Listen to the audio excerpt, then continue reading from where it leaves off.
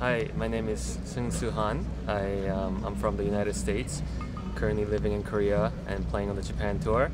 This is my 4th year out here. What is Japan tour to you?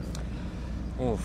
I would say for me now, I would consider it as a beginning. I like to consider it the beginning of my professional career. It's obviously a fantastic tour. I think a lot of the players, even playing in the United States or in Europe, would know and say that it's a great tour to be playing on.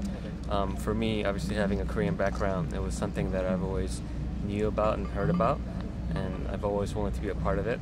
So, and I've had some success out here in the recent years, so I'd like to, build on it and move on. But yeah, I would like to say this is where my real professional career started.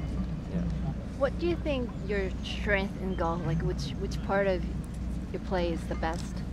I definitely think putting and short game is my strength. The way they set the courses up out here, it can be very tough, tight fairways, a lot of rough.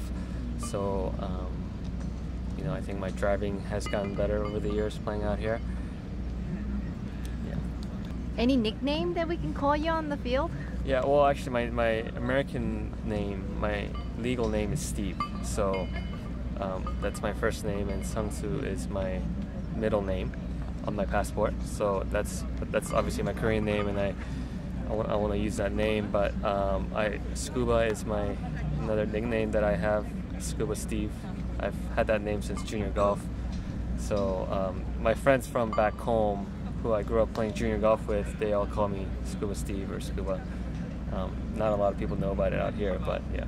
Is it okay for the fans to call you Scuba? Yeah, that's fine. It's got a good. My buddy Anthony Kim made that for me, so yeah. Could I ask you the reason why Scuba? Well, because I was a really good junior golfer, and when you go scuba diving, you're going low. So, and Steve was my name, so he started calling me that. I would shoot low scores once in a while, and yeah, so that's where it came from. Yeah.